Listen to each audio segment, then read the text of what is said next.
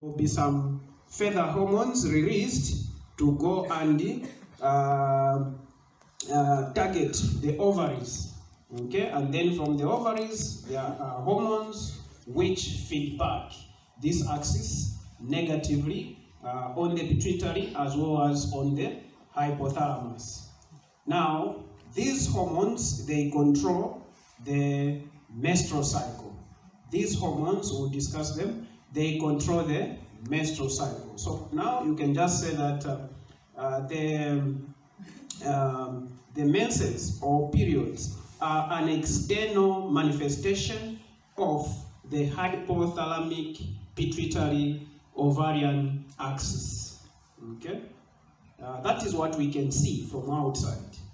Okay, so from outside we can see that a woman is having menses. Okay, but in the body we know that there are hormones which control that menstrual cycles. Okay, and that's why when it comes to counting the months or weeks of a pregnant woman, we refer to the last normal menstrual period, because that's what we can see. Okay, in the actual sense, we are supposed to start counting the weeks or months at the time of fertilization, when the ovum met the sperm cell, when there was fertilization. That's the actual time to start counting. Okay, of course in embryology. But when it comes to clinical practice, because you can't predict when, or can't say no fertilization took place on day 14 or on the 5th day of February and so on, you can't know. So that's why you have to refer to the last period, as that is the time for the external manifestation that you can see. Yes, sir? Yes, sir. What do you mean by axis? Axis, okay. Maybe I project that. So, the axis, so as we can see from there, so that is the hypothalamic pituitary ovarian axis, meaning it's an axis, it's like a cycle. Okay, yeah, so we have the hypothalamus there, where we can see there is that hormone, gonadotropin releasing hormone, okay, coming from the hypothalamus, positively feedbacking the anterior pituitary, so that the anterior pituitary releases those two hormones, FSH, that's follicle stimulating hormone, and LH, that's luteinizing hormone. Then those hormones, now they act on the ovaries, specifically the ovarian follicles. We are coming to that.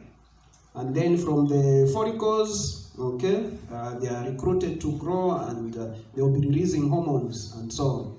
Then we can see there are various hormones now that goes to negatively feedback on the pituitary as well as hypothalamus. Okay, yeah, so that's an axis basically. Yeah. Okay, so now having defined the menstrual cycle, we need to look at the components of, yes madam? Sir, I've been wondering what happens to the unfertilized egg. Ah, okay. So what happens to the unfertilized egg when there is no fertilization? Who can answer that one?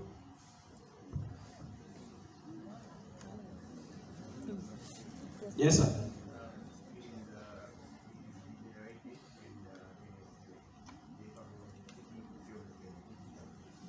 Yeah, so basically it degenerates and dies within 24 or 48 hours. It dies, and then it's absorbed by the body system.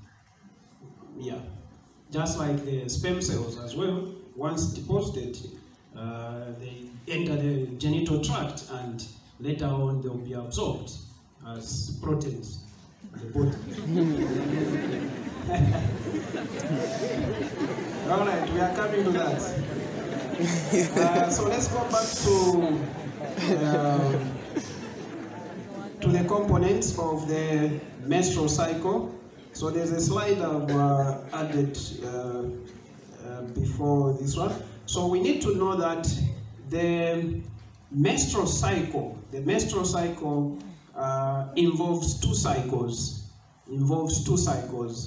There is a cycle in the ovary as well as a cycle in the uterus.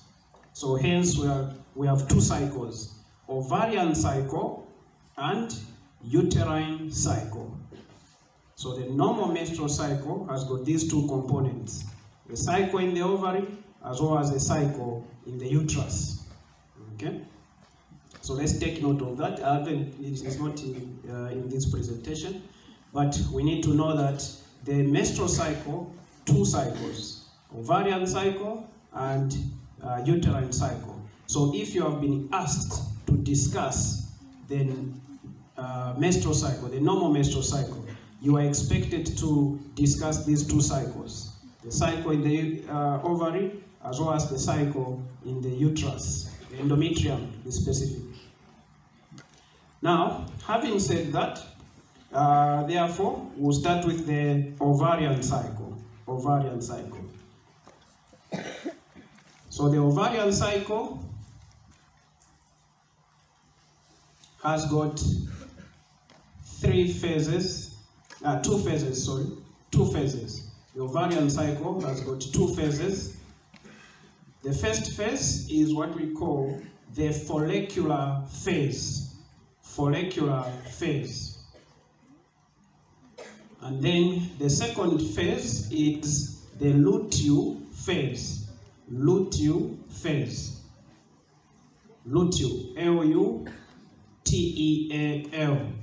luteal phase.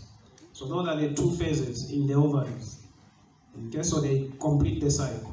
So follicular phase, then from follicular you go to luteal. Luteal back to follicular. Follicular, just like that. Now, we need to discuss what happens in the follicular phase. What happens in the follicular phase? So in the follicular phase, here as the name suggests, there is recruitment. There is recruitment and development of ovarian follicles.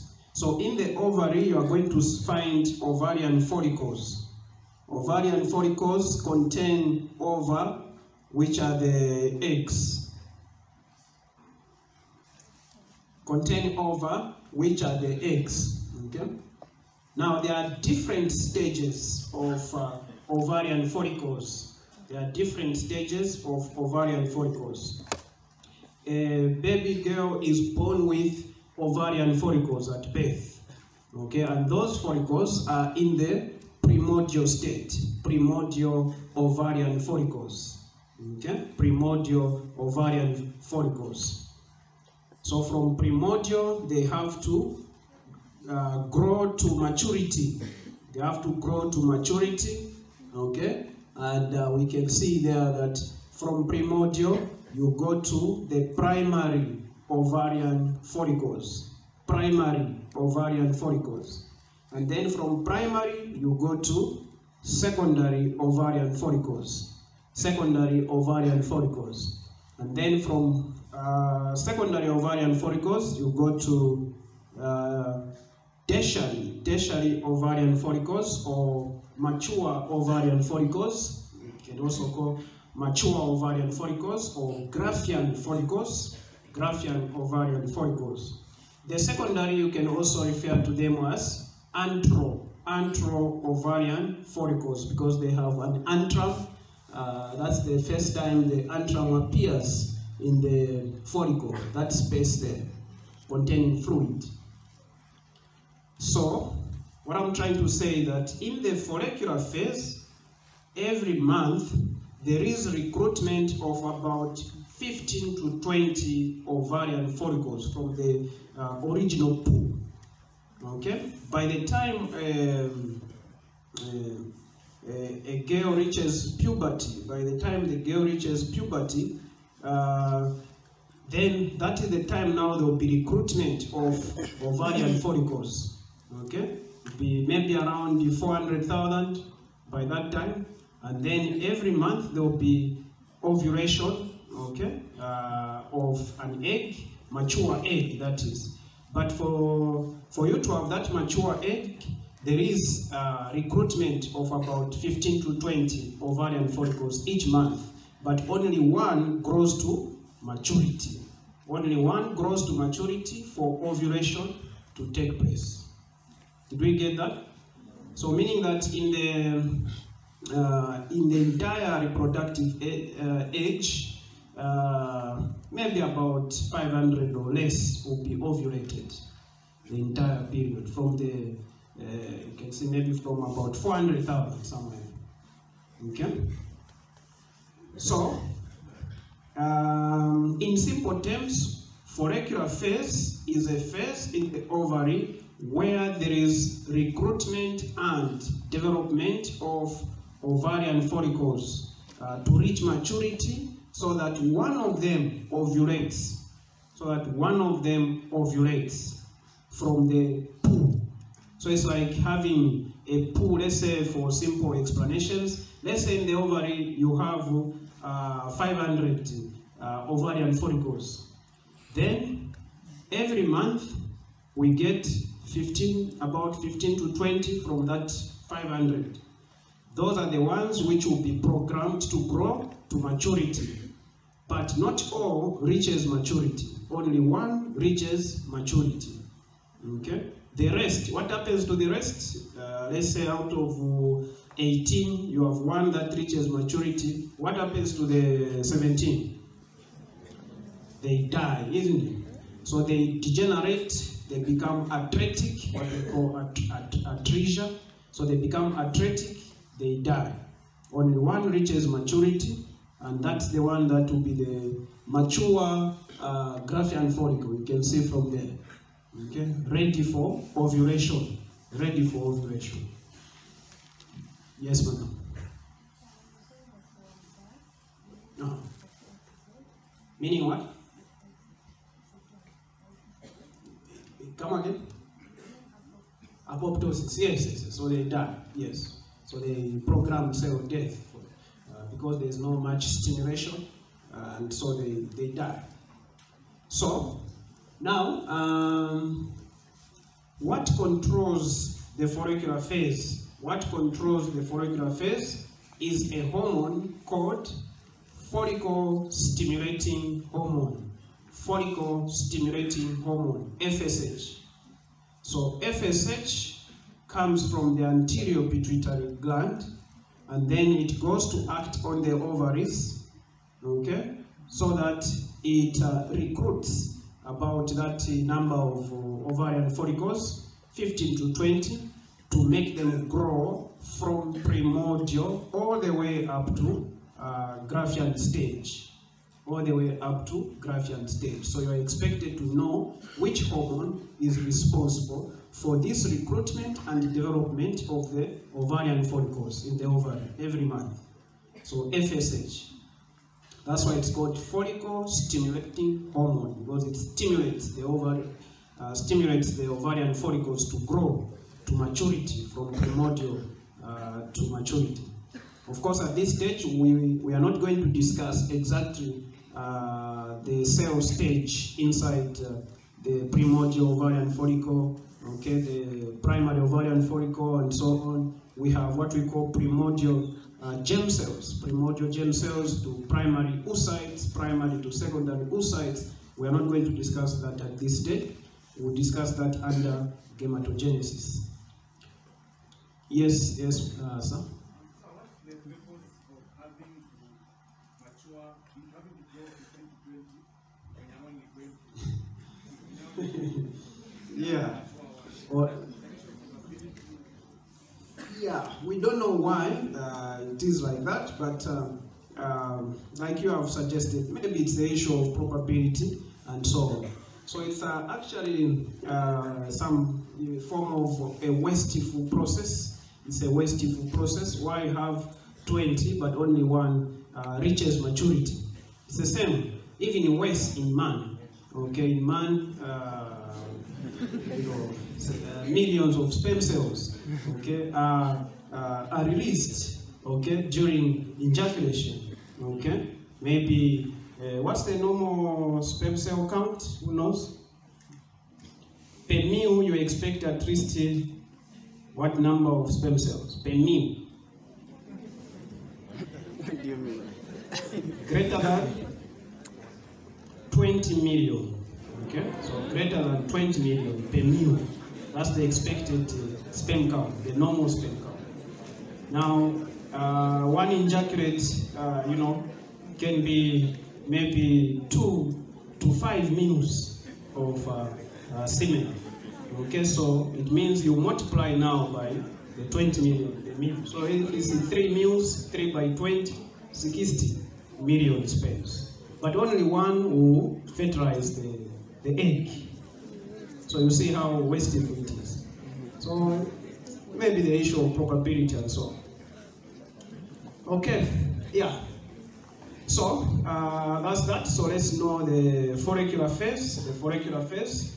So basically, it's about recruitment of the ovarian follicles for them to grow and reach maturity so that ovulation takes place. The hormone responsible is FSH.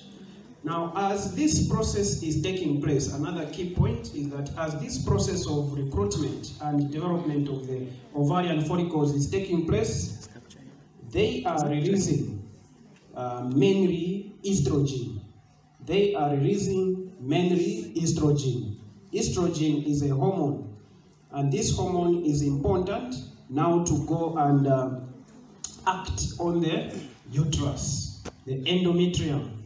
So estrogen will be released from these developing follicles. It will be in abundance, it will increase in levels. The idea is that it needs to prepare the endometrium for possible implantation of a blastocyst. Okay? So it's a hormone that prepares the ground for implantation to take place. We get the point? So it's like you are preparing land, anticipating, rains to come. You can't just go and plant maize on land that you haven't prepared. So you need to cultivate and so on, dig, make the land soft, put manure, and then you add water so that you plant the maize seeds and they germinate. That's exactly what happens with estrogen. Estrogen prepares the endometrium for implantation. Yes? How exactly does... Yeah, so it's a hormone, remember? So a hormone is a chemical messenger. It has a message that it is carrying. So when it goes to the receptors on the endometrium, the uterus endometrium will respond according to the information it's carrying. So the information that estrogen is carrying to the endometrium is to make the epithelium grow, proliferate, okay, to proliferate. So the cells will increase in number, a process we call, what do we call that process? Where the cells increase in number, not size, but increasing in number. We did epithelial tissue.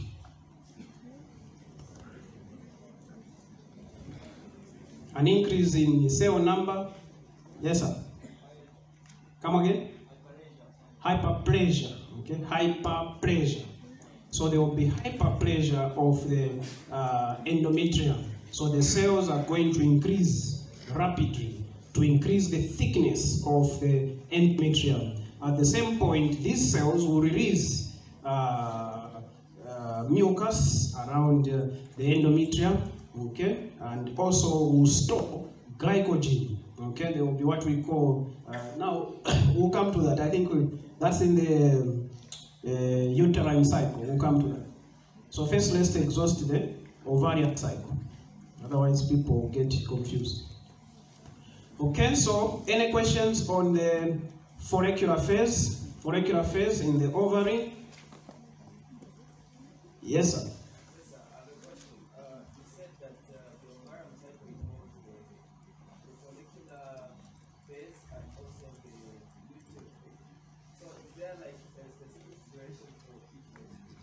Okay, good question. Yeah, so in the ovary, Okay, the one which is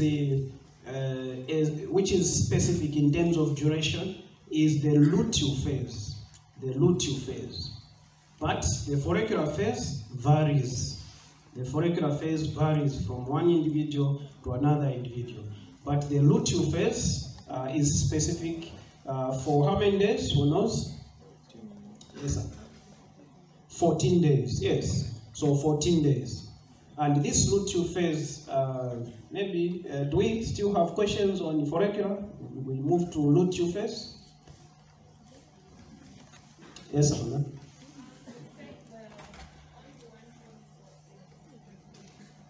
No. Only one follicle reaches maturity. Oh, yes. Good question again. Yeah, so there is a possibility of more than one ovarian follicle reaching mature stage. For instance, in multiple pregnancy. Like, twins, okay, triplets, quadruplets, and so on. Okay, so you can have more than one reaching maturity, but that's an abnormality, so to say, because under normal circumstances, you expect only one. So if you are going to have more than one, it's an abnormal. Multiple pregnancy is not a normal pregnancy. It is a high-risk pregnancy, okay, and it's not a normal pregnancy. The normal pregnancy is supposed to be singleton, one fetus, one embryo, one fetus. Okay. Now, if you bring in multiple pregnancies, then now you start looking at the risk factors that could have contributed for this person to have more than one follicle reaching maturity. Okay. So you bring in risk factors such as what? Who knows? Who can give ideas of, risk factors to multiple pregnancies? Is that the hand to answer the question, or it's another question? First, let's see. Yes, sir. No. I mean the risk factors. What can contribute in causing more than one follicle reaching maturity? Yes, ma'am. Birth control. Birth control is like you are preventing, ovulation. Okay. So maybe if you said stimulating ovulation, so there are drugs we use to stimulate ovulation in infertility, okay, in someone who is not conceiving and so on, maybe because of lack of ovulation. You can use a drug such as clomiphene to stimulate the woman to ovulate, but that stimulation will stimulate more ovarian follicles than the usual 15 to 20. So you end up having more ovarian follicles reaching maturity and later on being fertilized, resulting in multiple pregnancies. So yes, that one. Also, simple things like family history. Okay, if in the family, especially which side, maternal or paternal? Maternal. So maternal side, if there's a history of multiple pregnancies, then it's a risk factor to contribute to that multiple pregnancy. Or race, okay, race, region, for instance, in Africa, West Africa, higher chance of multiple pregnancy, okay, and so on. So assisted reproductive techniques, okay, the same, where you want to make a woman, conceive, and so on. Yeah. Yes, sir.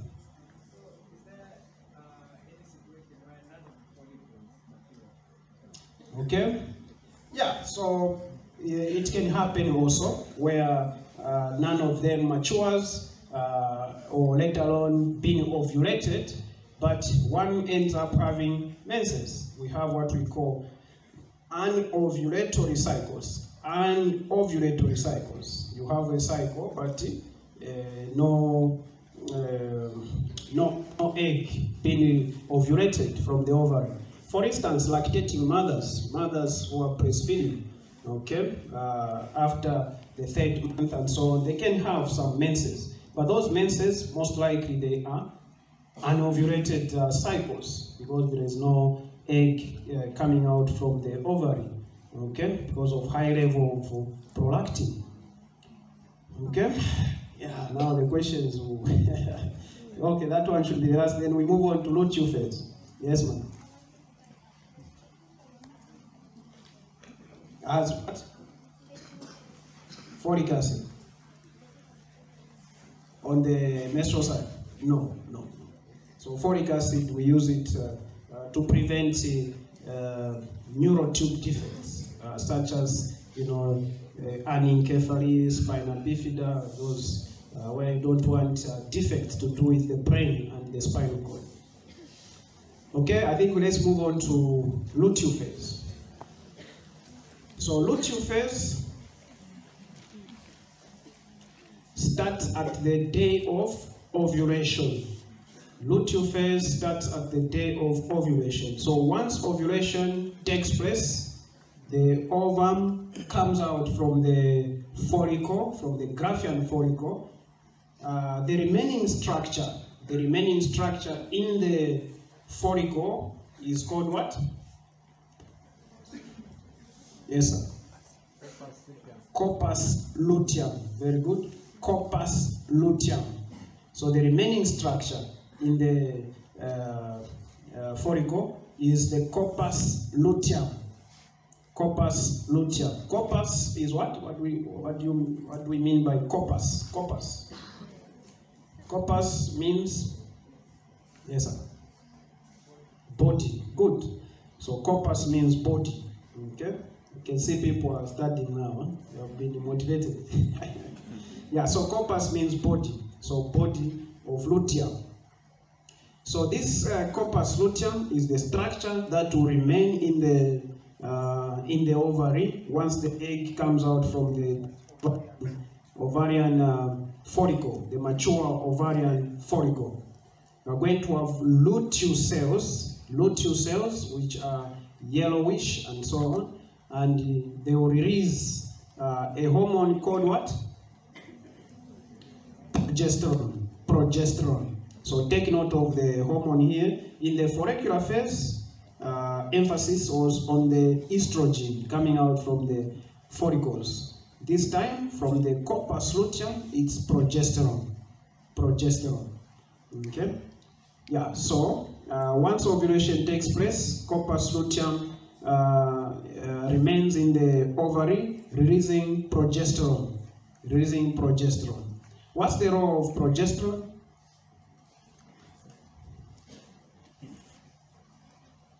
Yes, sir. Yes, very good. So progesterone maintains the lining of the endometrium, so that it doesn't shed off as menses. So it maintains the integrity of the endometrium, so that it remains intact in readiness for implantation, and later on maintaining the pregnancy once implantation has taken place. Now, without progesterone, it means that the endometrium will be, will degenerate. It will degenerate and break, and then the endometrium, the functional layer of the endometrium will shed off as menses, because there is no enough progesterone to maintain it. Okay, so please, we need to the functions of these hormones, FSH, estrogen. Now we are on progesterone. So so that is progesterone. So progesterone is going to maintain the endometrium as it waits for implantation to take place. If there is no fertilization, it means that the corpus luteum will degenerate and die, and become what? Yes, sir? Corpus albicans. Good. So if there is no fertilization, the corpus luteum degenerates, dies, and becomes corpus albicans. Corpus albicans. Basically, a fibrous tissue. a fibrous tissue that is not releasing hormones. So no more progesterone. And if there is no progesterone, then, like I said, the endometrium will shed off as menses. Okay? So it means there is no pregnancy. Now, if there is a pregnancy, there is a fertilization. Okay, what will happen? What will happen? Yes, sir.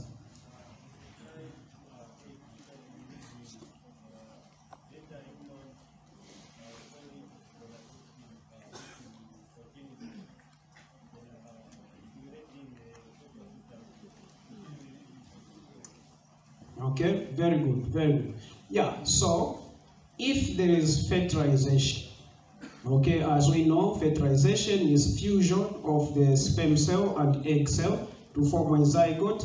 A zygote is a one-cell structure. It divides by cleavage to increase the cell number from 1, 2, 2, 4, 4, 8, 8, 16, modular stage, and so on.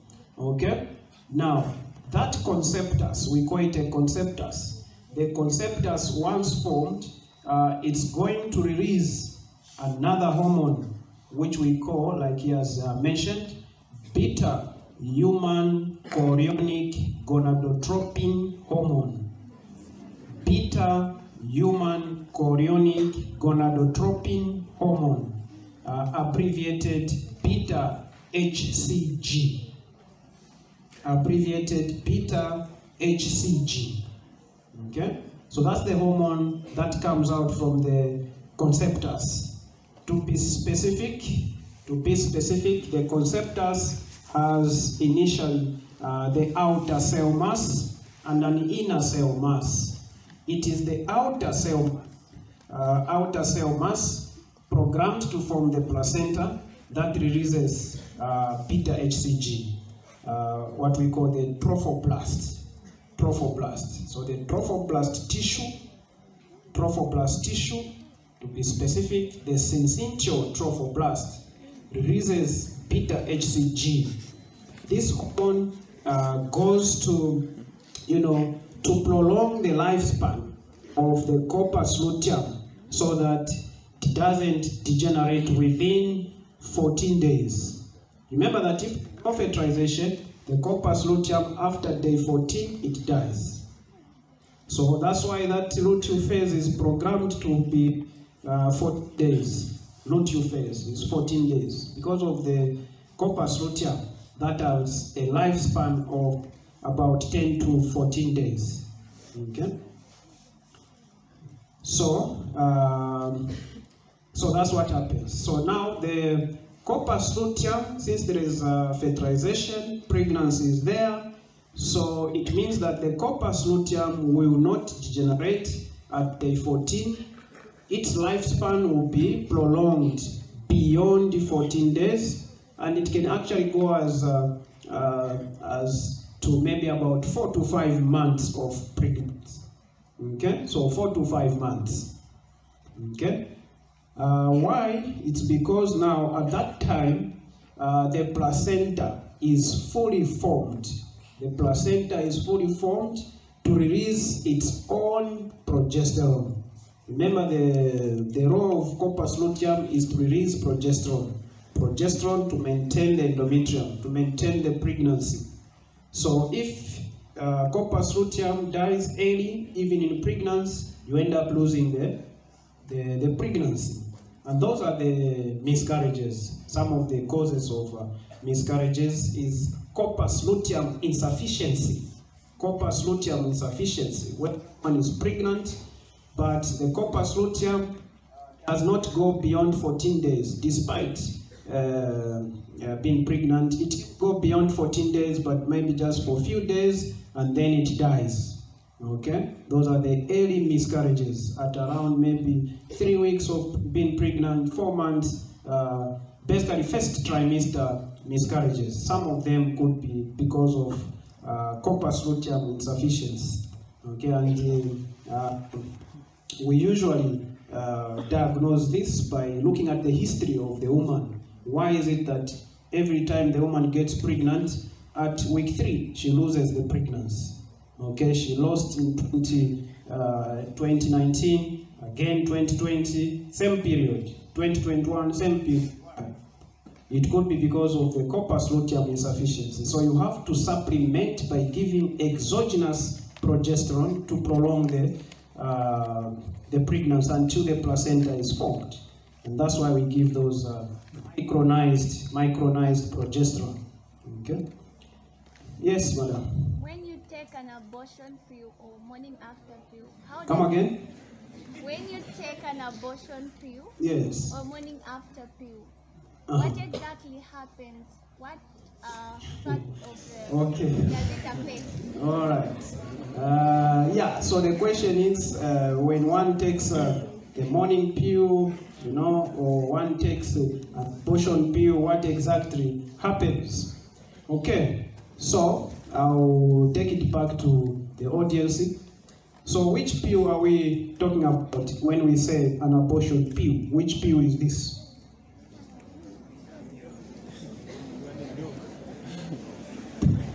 Yes, that's madam. Should be the very hard name. Misoprostol. Not really, not misoprostol. Yes, misoprostol can be used in abortion, but it's not an abortifacient drug. It's not a drug to abort pregnancy. So so the drug is mifepristone. Mifepristone. Mifepristone. Mifepristone. That's the drug. Now, what is the mechanism of action of this drug? So what this drug does is that it goes to bind on the progesterone receptors on the endometrium. Okay, on the endometrium, so that by the drug binding there, progesterone will not find a place where it should bind on the endometrium. Okay, so something like competitive inhibition, what we call competitive inhibition. So the drug goes to bind first before the hormone binds there. So that when the hormone comes to the endometrium, there is already a drug, so it won't bind. And by blocking progesterone, remember, the endometrium will sense that there is no progesterone, no corpus luteum, so the pregnancy will come out. Okay, because the endometrium will break down. There will be degeneration and it will break down. Now, that is mifepristone. So mifepristone, its job is to just break down the endometrium so that it sheds off together with the pregnancy. But misoprostol is to flush out now whatever contents are in the endometrial cavity so that things come out.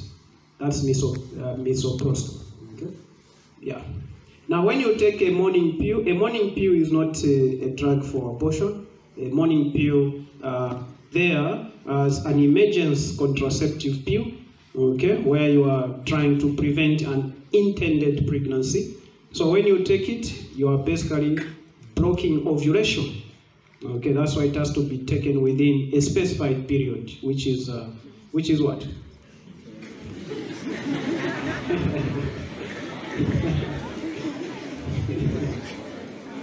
These are real life situations.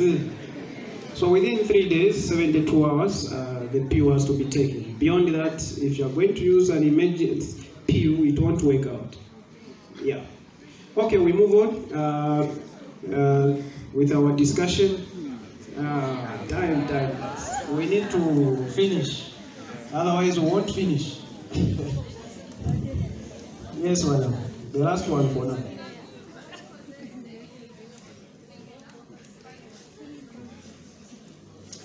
Despite not being pregnant, that's pathology. It's an abnormality. So maybe the body is releasing too much estrogen, okay, abnormally, and then that's the one now that acts on the endometrium to increase its thickness. For instance, especially risk factors such as those with obesity, okay, they have high level of estrogen in the body because there is conversion of androgens in the fat tissue to estrogen. And then this estrogen goes to act on the endometrium and increase its thickness, despite someone not being pregnant.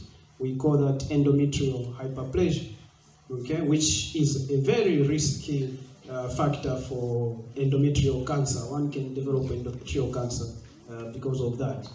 Okay, so especially postmenopausal patients, they have such, okay, and they are at high risk. So if a woman stopped menses, but later on starts to bleed again, it could be endometrial hyperplasia, or it could be endometrial cancer. Those are the things to look out for, especially cancer. Okay, I think we move on. Yeah, so we are on the route to phase. How far did we go? We just said that the route to phase starts at the day of ovulation, where you have a corpus luteum producing progesterone. Progesterone goes to bind on the endometrium, maintaining the endometrium in readiness for implantation to take place. Now, why is it called luteal phase? It's because of the corpus luteum. That's why we're calling it luteal phase. Like we had the follicular phase because of the follicles that are being recruited to grow. This one we're calling it luteal phase because there is a corpus luteum. Okay, corpus luteum. And this corpus luteum, if there is fertilization, when there is pregnancy, we call it corpus luteum of pregnancy. Corpus luteum of pregnancy. Now, one thing I didn't highlight is the beta-HCG hormone. That beta-HCG hormone, remember, it's coming from the conceptus. Meaning that someone is pregnant. So under normal circumstances, under physiological circumstances, a woman should not have beta-HCG in the body. So the moment you detect beta-HCG in the body of a woman, okay, in the reproductive age, that one equals pregnancy until proven otherwise. Okay, until proven otherwise, because it normally comes from the conceptus. So it means that that woman is pregnant until proven otherwise. So how can you detect this hormone? So you can detect it either in blood or in urine. We normally use urine because urine, you don't need to prick someone to cause pain on someone. So you just ask for urine. Someone goes to urinate, gives urine, and then you test for the hormone, beta-HCG. If that hormone is detected, it means pregnant until proven otherwise. Okay? That's so it is a hormone on which we base the pregnancy test. So that pregnancy test, the Gravy index or pregnancy test, okay, we base it on beta-HCG detection. In blood, it is area detected compared to urine, because in urine, first of all, the hormone has to accumulate in the body until such a situation where the hormone now starts coming out in urine. Okay, so if you use blood, you may detect the pregnancy much earlier compared to using urine. Okay, so please take note, beta-HCG is the hormone of pregnancy. Now, in those who are not pregnant and then you detect beta-HCG, it could be maybe a tumor or cancer releasing this beta-HCG. But under normal circumstances, we don't expect beta-HCG to be released in the body unless there is pregnancy. Okay, so that's that. So let's know where beta-HCG comes from and its function. Okay, so beta-HCG comes from trophoblastic tissue, to be specific, syncytial trophoblast.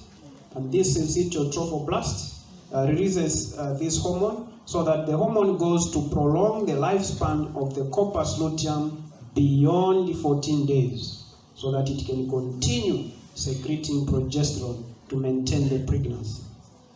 Okay, otherwise, yeah, yes. Come again. This what? Oh, for SYNTIO,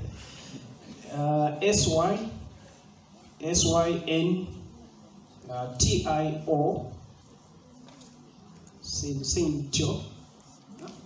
Yeah, so SYNCYTIO, then TRO,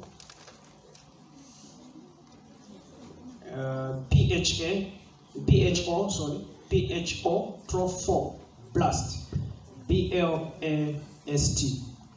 So syncytial trophoblast. Okay, so that's the luteal phase. Okay, in the ovary. So let's okay, I'll come to your question. Oh, the follicular phase, remember I said it varies, but the luteal phase is 14 days. It's programmed, that one. It's 14 days.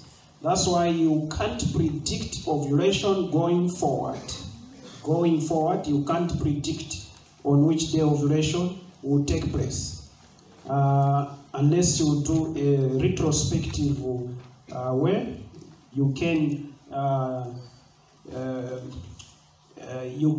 predict when ovulation took place in the last month.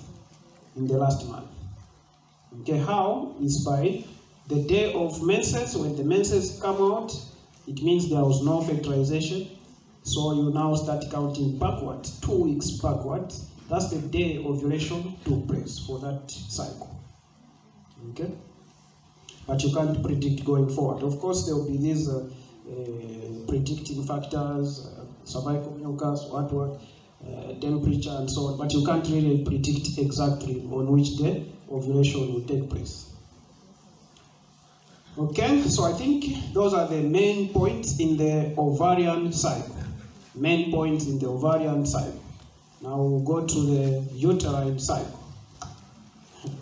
So many questions, but we have to look at time also.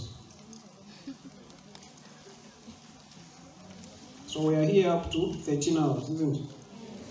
Yes, so time is not with us. So let's just hold on to your questions. Let's the uterine cycle. Uterine cycle. So uterine cycle, so this is the cycle that takes place in the endometrium of the uterus. The uterus, we need to know that the uterus, in layman, we call it the womb, okay, womb, and you know, we can also call it hystera, in, is it Latin or Greek? So hystera from which we get the adjective hysterectomy. So if we say hysterectomy, it's basically removal of the uterus. So what is the function of the uterus? What's the function of the uterus? Anyone?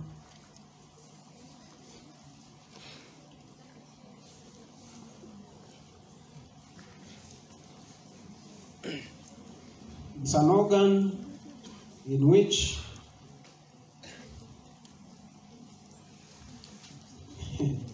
we don't know. What's the role of the uterus? So basically, it's an organ in which the embryo or fetus develops, isn't it? It provides an environment for the baby to develop inside. Okay, so it provides that environment, okay, for the embryo fetus to develop. Okay, that's the main function of the uterus, and that's why a woman who does not have a uterus obviously cannot get pregnant. Cannot get pregnant because there is no uterus. But it doesn't mean that that person cannot have her own children. Her own children. Yes, how? Someone, no uterus, okay, but can have her own real children. How? Yes, madam. Yes, surrogacy. Okay, so certain countries they allow surrogacy. Okay, surrogacy is a situation where, in this particular case, where there is no uterus, but the ovaries are there and the eggs are there. Okay, you get the eggs from the woman.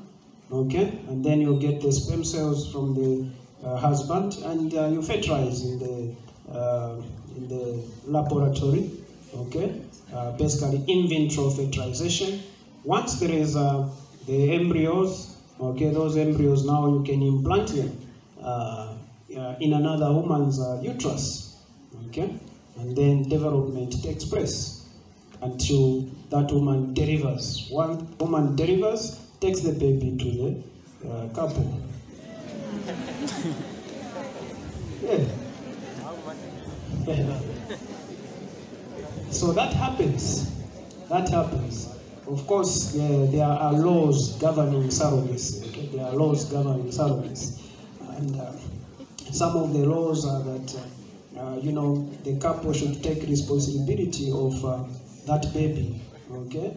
If the couple along the way cannot provide, basic requirements for the baby, for the child, okay, the law is in such a way that the child can be taken back to the woman who has the uterus. Who provided the environment for the development of that child, and now it becomes that woman's child. Yes, madam. Yes, possible. Yes, it depends with the number of embryos you are going to implant. Yes, sir.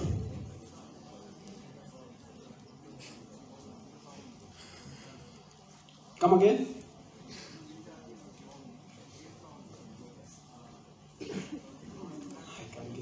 I can't get the question, sorry. Maybe someone can. HCG hormone, yes.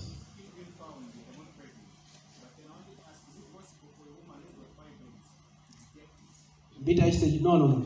Fibroids, they don't release beta HCG. Okay? Okay, good. Okay. Yeah, so I think let's progress. Yes, ma'am.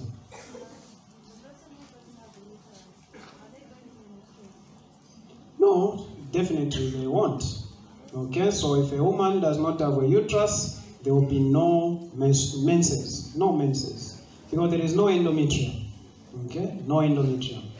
Okay, so such individuals are there.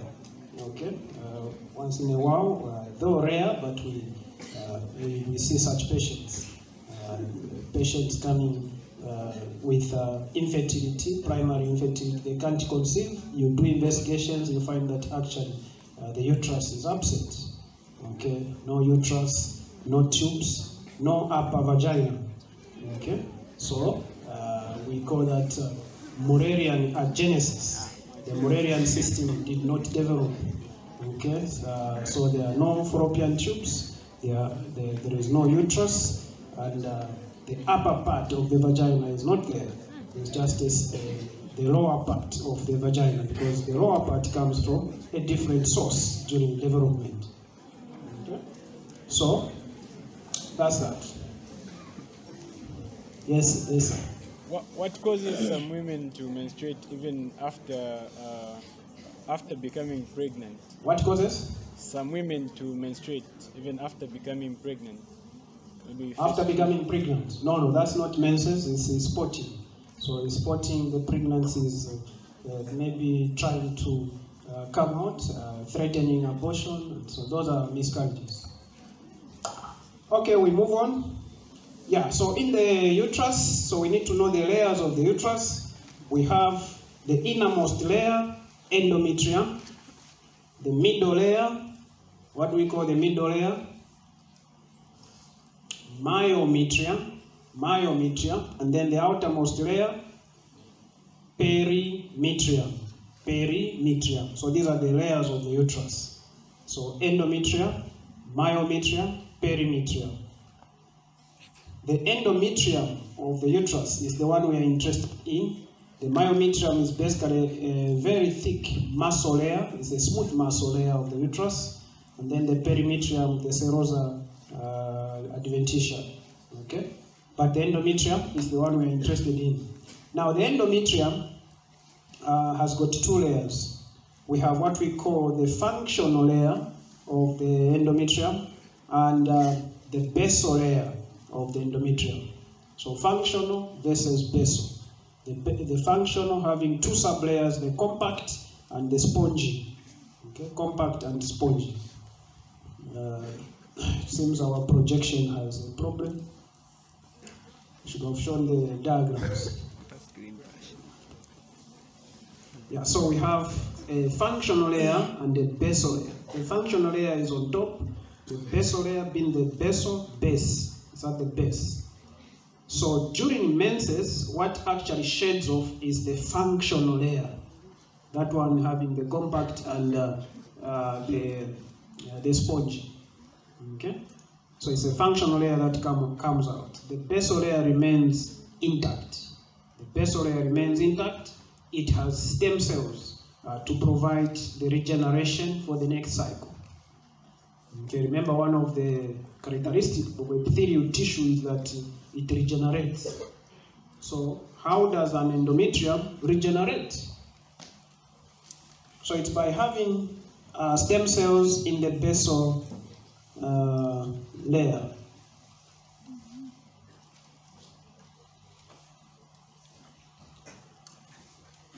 Okay, so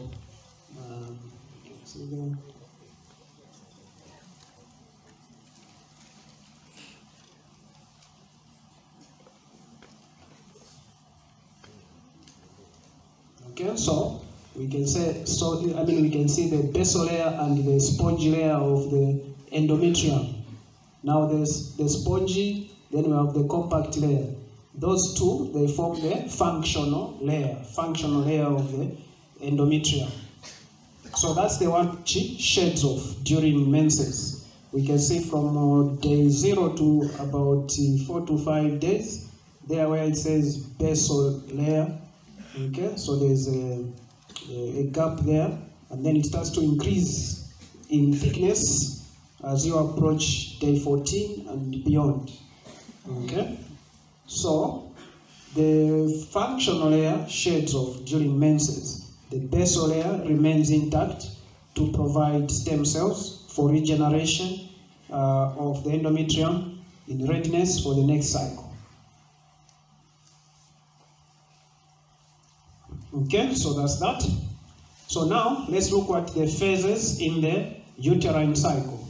Just like we did for the ovarian cycle, what about the uterine cycle? What are the phases? So in the uterine cycle, we have three phases. Number one, menstrual phase. Menstrual phase. Number two, proliferative phase. Proliferative phase. And then number three, secretory phase. Secretory phase. So these are the phases in the uterine cycle. Now we need to know that the secretory phase in the uterus coincides with the which phase in the ovarian? In the ovarian, the luteal phase. Good. Luteal phase. So we need to know that the secretory phase in the uterus coincides with the luteal phase in the ovary. And that's why some textbooks, they might use luteal phase in the uterus also, but that's somehow a misnomer because that should be in the ovary. Okay? So meaning that the proliferative phase is coinciding with the, which one? The follicular phase in the ovary. These cycles are taking place at the same time. in the ovary, in the uterus. Okay, that's why I said that the menstrual cycle, for you to discuss it fully, you have to discuss these two cycles: ovarian cycle, uterine cycle. So if you just discuss uterine cycle in the uterus, leaving out the ovarian, you lose a lot of marks actually. Okay, because it means it's not complete. Okay, so yeah. Now, menstrual phase. Menstrual phase duration, normal duration, about who knows? Normal duration of menstrual phase. Menstrual phase, this is a phase where there is bleeding, that bleeding phase, where the woman is having the menses. Normally, it's supposed to be, sorry? I didn't get to, yes sir. Is it not 5 to 7? 3 to 7 days, yes. So 3 to 7 days. So if you come to the hospital and say, no, my periods are prolonged, and so on, you are complaining, then we ask, how long did you take? Then you say, no, I took 5 days. That's normal. To us, that's normal. So idea 3 to 7 days, it's okay. That's the menstrual phase. The bleeding phase, 3 to 7 days.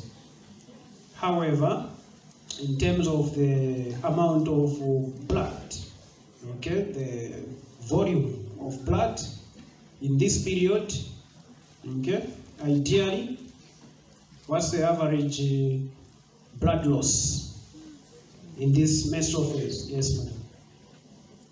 35 mils, yes. So, 35 mils, the entire duration, meaning that per day,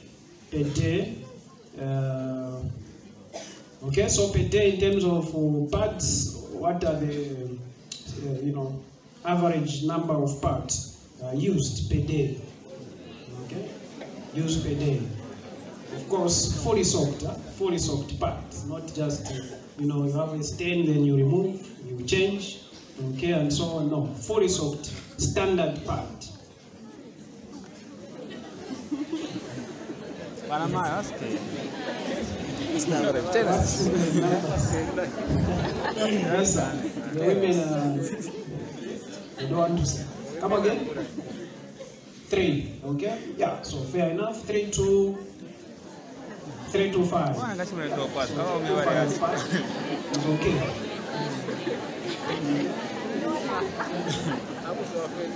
Three to 5 pads is okay. One standard pad, what's the amount of blood it holds? One standard pad. The same hand.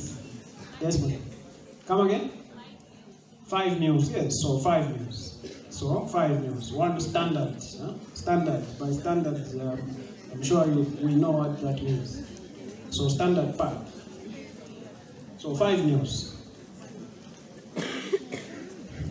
Any blood loss beyond 85 mils, any blood loss in this period of above 80 to 85 mils can cause what?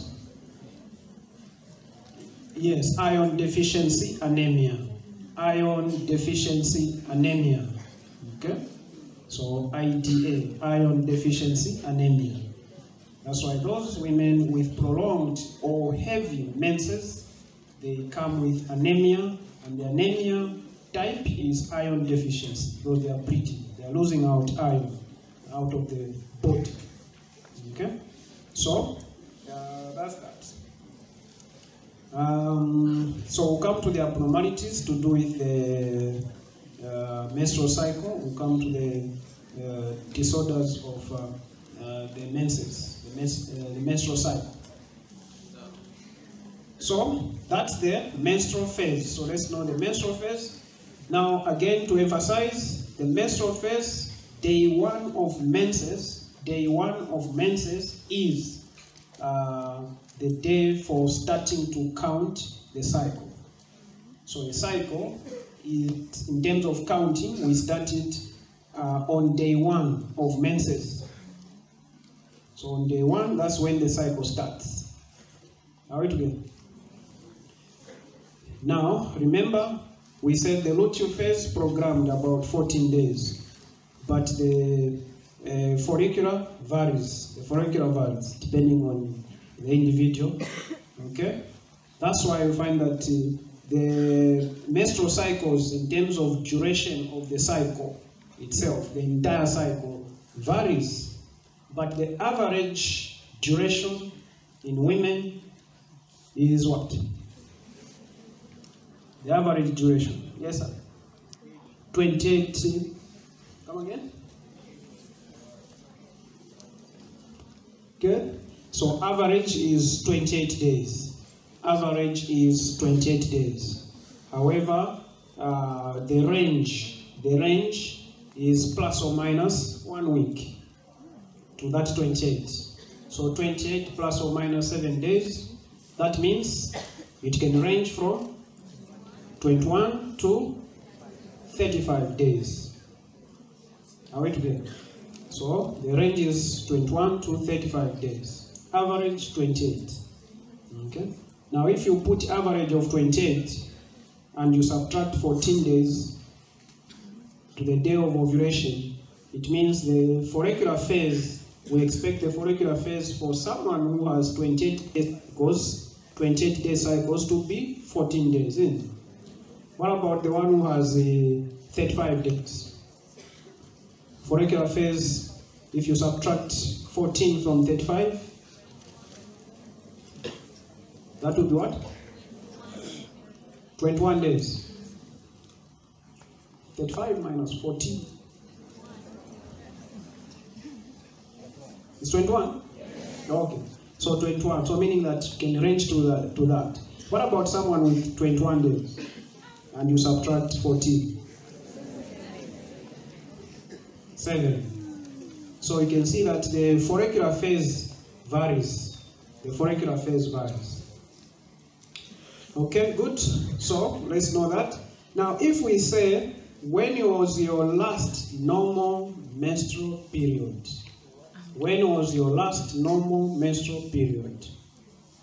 Okay. Most women, they make a mistake. They'll give the day of the last period. That's wrong. By last normal menstrual period, we mean the first day of the last cycle. The first day of the last cycle. Okay? So most women will give you the day of the last day for bleeding. Okay?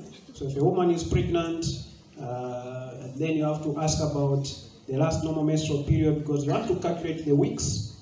Okay, so you get the day of the first, the day 1 of the menses for the last cycle. Day 1 of the menses for the last cycle. That's the one to get. So the way you can get that information, of course, requires technique. They may not, some of them, they may not give you. So you just say, how many days did you take in terms of bleeding? You bled for how many days? You'll say 3 days. Then you subtract 3 from the day that they gave you as the last period. Subtract 3, then you'll be on day 1 of the cycle. Yes, sir.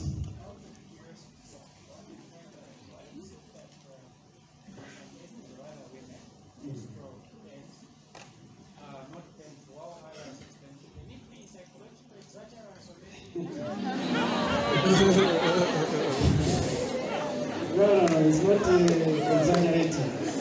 Yeah. So that's what, I think we are coming to the disorders of the menses. That is what we call painful menses. What's the medical term for that? Painful menses. Dysmenorrhea.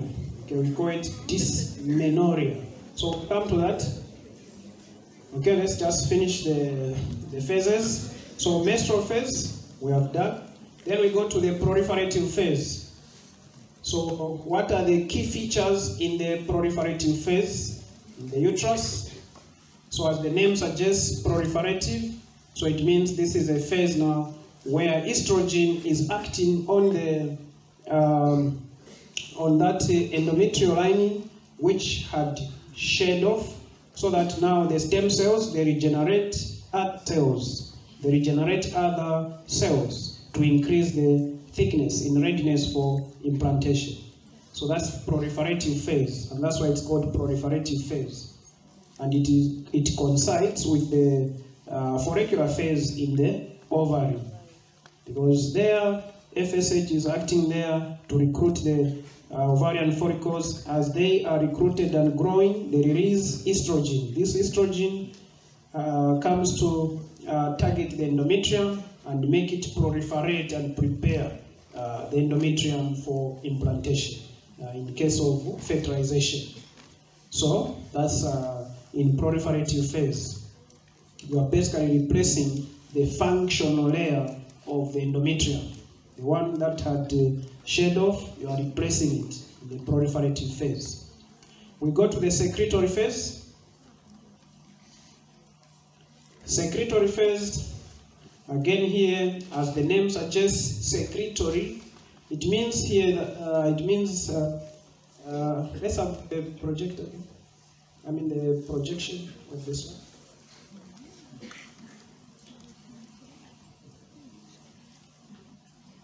Yeah, so it means that in the secretory phase, okay, we can see there are other terms to use, progestational, okay, meaning before pregnancy. So in the secretory phase, what can we see here? There is an increase in the thickness of the endometrium. The number 2, we can see clearly that the uterine glands, what type of glands are uterine glands? What type of glands are uterine glands? You did glandular epithelium.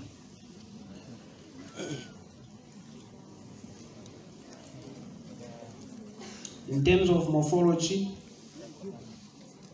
yeah, what? Yeah? What type of glands? We did the granular epithelium and how to classify glands, isn't it? Yes, yes, sir. Simple columnar. Simple columnar. No. Glands. That's an epithelium. Yes, sir. In terms of morphology, remember glands, we can classify them in terms of morphology, cells. Yeah. Yes, sir. Simple tubular glands. Yes, simple tubular glands. Okay, so simple tubular glands. So there is an increase in the number, and not only the number of uterine glands, but also in terms of the height of the glands, they become taller and they become more tortuous, what we call tortuous. They become more tortuous, they meander. Okay? So they become more tortuous. Okay, there should be another picture for this. Yeah, so you can see here changes in uterine glands and uterine cells during the menstrual cycle. So you can see the various changes. So as we progress to day 22, 28, we can see the uterine glands.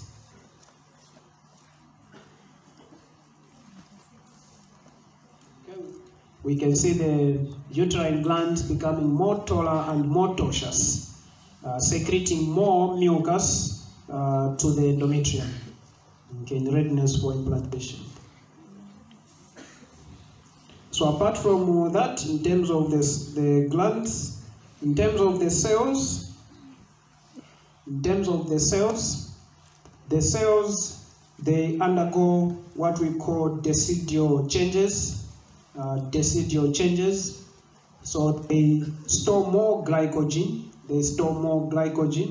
Glycogen is a form of energy storage. Okay, so when there is implantation of the blastocyst, initially the blastocyst in the early stages, we know that the blastocyst does not have a circulatory system. There is no circulatory system there. Okay, so we expect that this structure will receive glucose will receive oxygen by diffusion from the surrounding endometrial tissue. So therefore, the cells that are available there should have more of this glycogen to provide glucose to the blastocyst. Okay, so that's why these cells in the endometrium, they need to accumulate more glycogen in them. Okay, to provide energy by diffusion. Glycogen will be related to glucose, and then glucose diffuses to this structure. Yeah, so those are some of the changes happening in the secretory phase. Okay, so the endometrium becomes more thicker, uterine glands become more taller and more tortuous and secretes more mucus. That's why it's secretory phase. And then the cells undergo decidual changes. What is a decidia? Decidia. So the endometrium of pregnancy, we call it a decidia. Decidia, from the word deciduous is to do with what? Shedding, isn't it? So the endometrium sheds off. Just like we have deciduous plants. When it's winter, they drop the leaves. When summer comes, the leaves come back. Okay, those are deciduous trees. So the same way, decidia is to do with shedding. Okay, so we have run through the phases: phase, proliferative phase, luteal phase. So you should be able to draw a well-labeled diagram to illustrate the normal menstrual cycle. So this one is the normal one. This one is the normal one. This one, which I projected, this one there is implantation of the embryo. So there's a gravid phase, that's the pregnancy phase. Okay, but the normal one is supposed to be this one. Okay, where we have the menstrual phase, the proliferative, secretory. After secretory, because there is no fertilization, shedding off again comes back. Oh, I forgot to highlight again the spiral arteries. Spiral arteries. Have we seen the arteries? These are the spiral arteries. So the spiral arteries as well, in the secretory phase. In the secretory phase, they become more tortuous and they dilate. So they dilate and become more tortuous, basically to bring more blood from the mother to the endometrium. Okay, so that blood can, provide oxygen, provide nutrients to the concepts, okay, and then take away waste products from there. So please, let's know the normal menstrual cycle. Okay, so we expect you to know how to draw or label this diagram.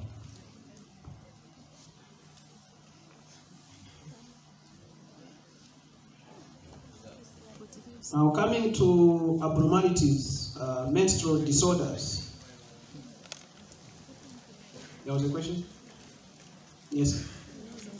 Yes, sir. Why is it imperative in the production of the mucus under the secretory phase? So that mucus is to provide, a lubricated environment within the uterine cavity. Okay, imagine having no mucus there. It will be dry, and the environment will not be conducive for the development of the embryo and fetus. So we need that environment. Okay. Yeah. So mucus is important as a lubricator. In various organs in the body. Okay. Yes, sir. Okay. Yes. So which ones are considered as safe days in the cycle? Oh. Why is it that most ladies? Moody. Moody. Okay. Good questions. Okay, yeah, so which ones are the safe days? What do you think? So having learned the normal menstrual cycle, we have seen clearly here, we have seen clearly from this cycle. So which days can be regarded as safe days? Which days? Yes, madam.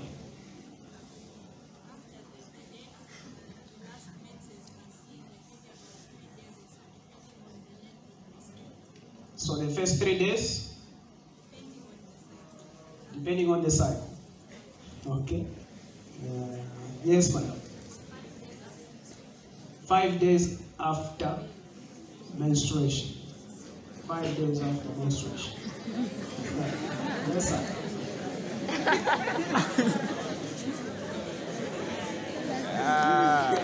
7 days. This lecture can't be done without this question. It can never. Never. It would have been incomplete.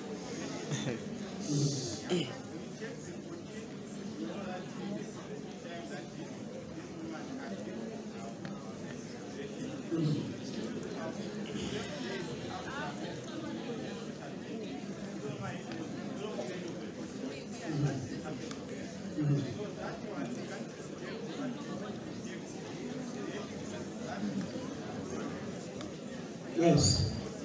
Okay. Okay. Good. Good. Yeah. So, like he has mentioned, of course, it's difficult to predict safe days. Like said, you can't predict going forward, going backwards. So you can look at the pattern of your cycles. In terms of the days of menses, day 1 of the menstrual cycle, and then you subtract 14, you go backwards. Around there, that's when it is fertilization. However, in general, it is considered that the first 8 days and the last 8 days of the cycle are safe. The first 8 days, including what? The menstrual phase.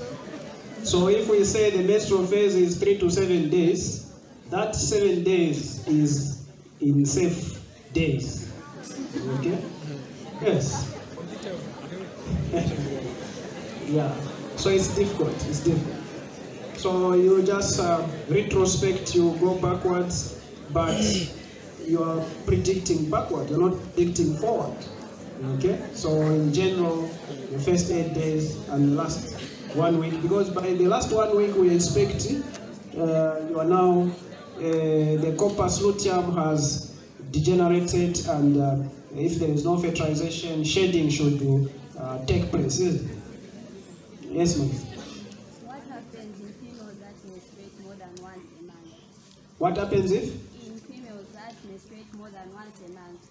We have a shorter menstrual cycle. What happens? What happens in females that menstruate more than once? Oh, that menstruate more. Those are abnormalities where we are coming to. But I think there was another. He asked about the and the moody issues. Huh? Especially. Yeah, the moody issues and so on. So, you want to answer that one? Okay, first let's answer it first. Why is it that women, they have these mood swings around menses?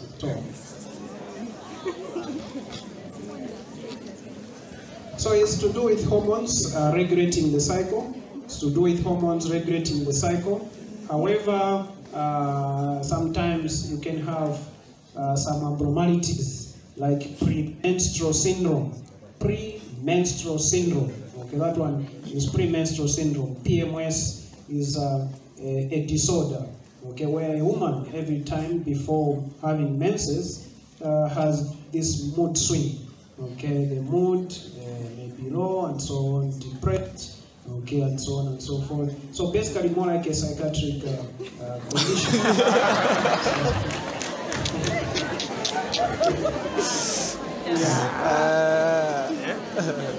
Yes. Yeah, it's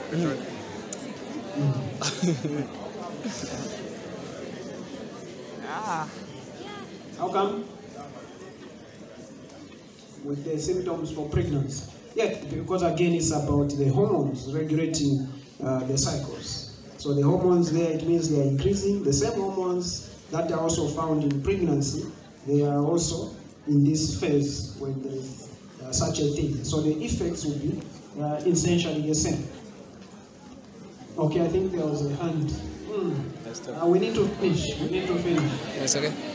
Okay, let's finish first. Let's finish. We have 9 minutes. So let's finish. The disorders. The menstrual disorders. So menstrual disorders, we have quite a number there. We can see abnormalities of frequency. Abnormalities of frequency. So some women, they have what we call polymenorrhea.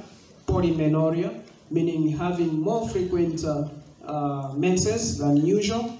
Remember, the duration is supposed to be 21 to 35 days, but some women, they may have their cycles the duration being less than 21 days.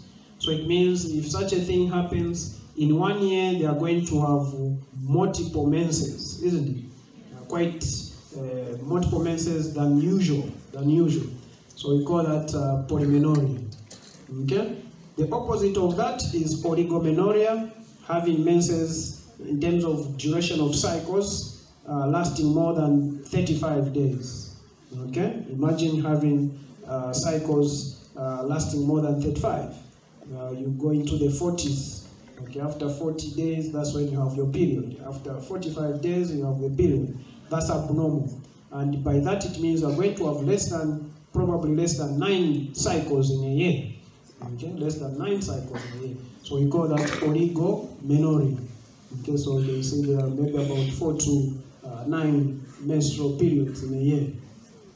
Then you have abnormalities to do with volume and duration. Okay, so volume and duration of the menstrual phase.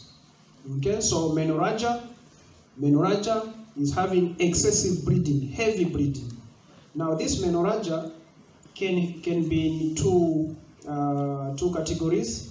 Either you have the normal 3 to 7 days of bleeding, but you bleed more than normal.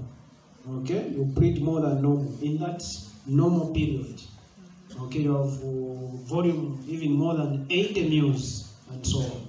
Okay, but also it can be in terms of the duration of the menstrual phase being prolonged.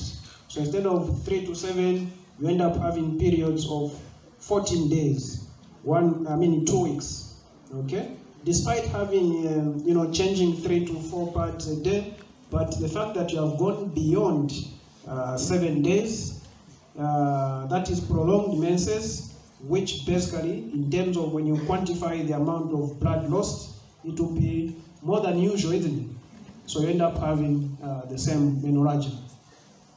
And then hypomenorrhea is scanty menstruation, where the bleeding is not much. Okay, bleeding is not much, especially when one has to do with using hormonal contraceptive pills, hormonal family planning methods. Then others, you can have amenorrhea, basically absence of menses. Amenorrhea can be primary or secondary amenorrhea. Primary amenorrhea is where one is not having menses. In fact, that primary can also be physiological or pathological. Okay, can be physiological, the primary one. Okay, so we expect menses. Remember, we said we expect menses starting around 12 to 16 years, isn't it? Now imagine someone reaches age of 20, no menses yet. Okay, no menses yet. Okay, so amenorrhea can be primary or secondary. The primary can be physiological or pathological. The physiological is where you have, for instance, one is pregnant, okay? It's normal state. It's just that the person is pregnant, so we don't expect menses, okay? Maybe someone has, or rather someone is breastfeeding during lactation also. It's physiological, isn't it? The secondary one is where now you have some pathologies there also, disrupting the that axis, okay? Disrupting the axis. So absence of menses in general basically means amenorrhea.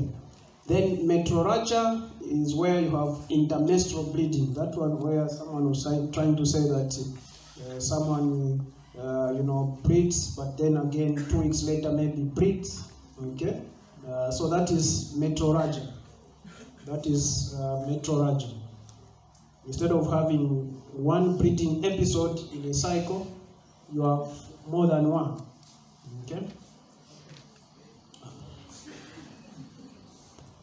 Okay. So intermenstrual bleeding, breakthrough bleeding, or prolonged menstruation at irregular intervals. By irregular cycles, we mean cycles which come every month. Every month you have cycles, you have menses. Okay, those are considered regular. They don't really need to be exactly on the same day.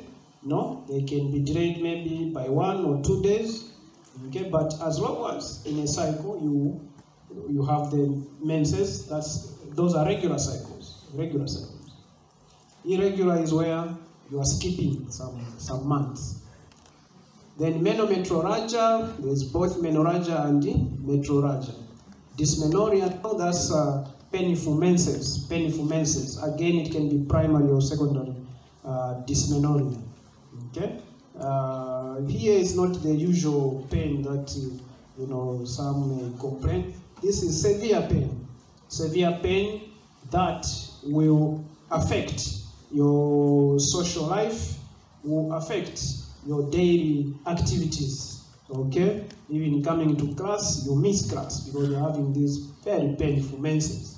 Okay, so your schoolwork, your social work, your whatever you do during the day is affected. You can't do anything but to just lie in bed because they are very painful. Okay, you can't go for work. Okay, that is the dysmenorrhea, not having pain and then you are here, you are even laughing. And so, yeah. Okay. So now primary dysmenorrhea is where after investigating you can't find the cause. What is causing that pain during menses? There is no organic cause. Okay, you run through the investigations, no known cause. That's primary. It's idiopathic. Okay. The secondary is where there is a secondary cause. A cause is there. Okay. For instance, a very good example is what we call adenomyosis. Okay, adenomyosis is a form of endometriosis. Have we ever heard of endometriosis? Who knows what is endometriosis? So imagine having the endometrial tissue in ectopic areas outside the normal location. That endometrial tissue is found in the myometrium of the uterus. Now that one is called adenomyosis. That's a special name, adenomyosis. Or having an ectopic, ectopic endometrial tissue, maybe in the lungs. Okay, yes, you can have ectopic endometrial tissue in the lungs. You can have this tissue in the rectum. You can have this tissue in the bladder. Okay, in the what we call sacral ligament, what's the term? In the ligaments around the uterus. Okay, So you can have this tissue embedding in those ligaments. Okay? Now, it means that this tissue will be responding to the hormones every time the menses are there. So they will also be bleeding in those sites. So you are attending and then coughing blood at the same time. When the menses stop, you stop coughing blood, what we call hemoptysis. You are attending and you are urinating blood. The moment the menses stop, even the blood in urine stops. You are attending and you are having, blood in stool. The moment the menses stop, the blood also in stool stops. Because they are responding to the cycle, wherever the tissue is. So that tissue, if it's in the uterus, okay, myometrium rather, okay, it will be responding also. And so they become very painful menses, they become painful. Endometriosis is quite a disturbing condition. And actually one may miss the diagnosis for several years. It can even take 10 to 12 years for it to be discovered that, oh, this is endometriosis.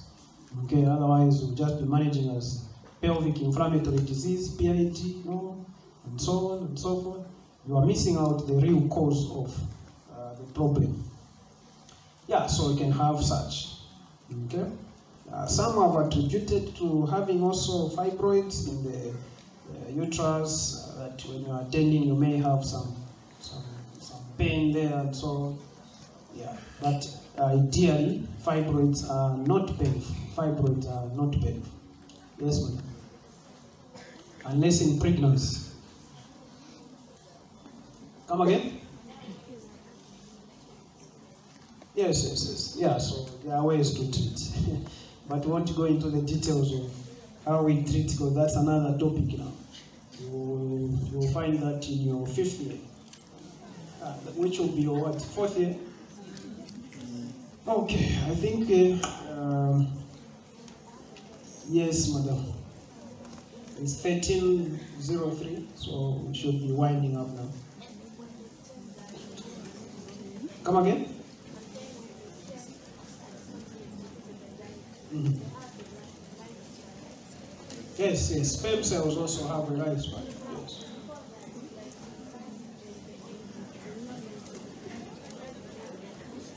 Yeah, I can get. Which one? The sperm cells? Where do they go? In the vagina. Yes, of course.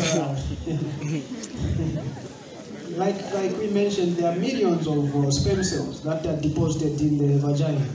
But again, few end up entering the uterus, few end up going to the fallopian tubes, reaching the fallopian tubes. Majority of them remain in the vagina and in the endometrial cavity. Okay, so they die, they degenerate, and they become part of proteins, like I mentioned. Yeah, I think there are so many questions. We call it. Thank you very much.